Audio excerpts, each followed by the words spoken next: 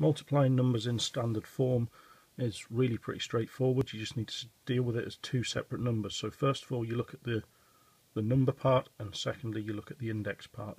So to do this calculation here, you would do 3 multiplied by 2 separately.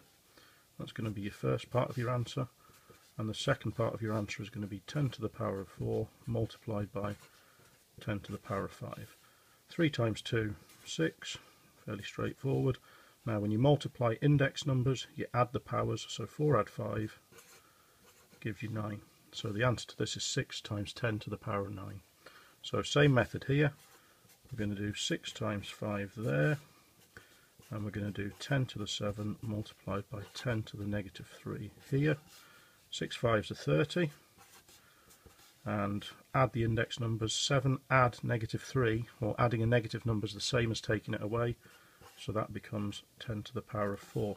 Now we can't leave the answer like that because a standard form number must have the first number less than 10, so we need to change that to a number less than 10 by making it smaller. So we need to move the decimal point in one place to make it smaller.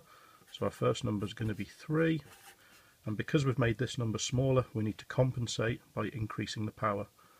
So the power goes up by 1 because our first numbers become smaller. Now let's look how we would do this slightly more complicated one. We've got 5.2 multiplied by 2, and then we've got the powers 10 to the negative 5 multiplied by 10 to the negative 4. So 5.2 times 2 is 10.4. Minus 5 times the power of minus 4. Well, you've got to add them when you're multiplying, so negative 5 add negative 4.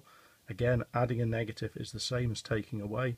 So negative 5 take away negative 4 gives you 10 to the negative 9. Now, this number can't stay like that. Again, it's bigger than 10, so we need to make it smaller. So we move the decimal point one place that way.